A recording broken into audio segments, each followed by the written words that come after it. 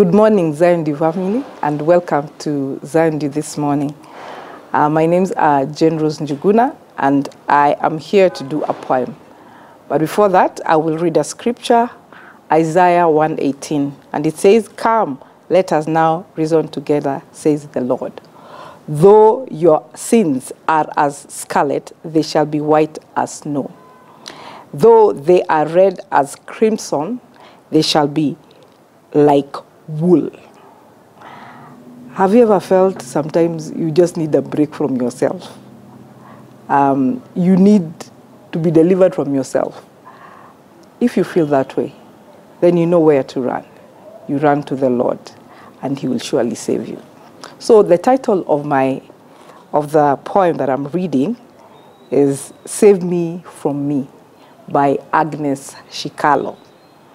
And it goes, "My bosom friend, to you I confess, my strip heart open, bear it all out. For you see through me, yet you judge me not. No unkind word to criticize, my weak self, I mess up every day. Every day, single day. And it is not looking any better for tomorrow. I want to do what is right. I really want to.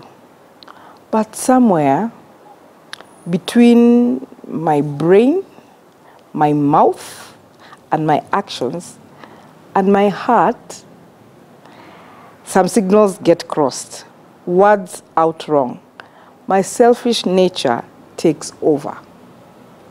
I complain, I whine. It is so pretty some days, most days, but thanks be to God. He can save me from myself, save me from me. Good day. Thank you.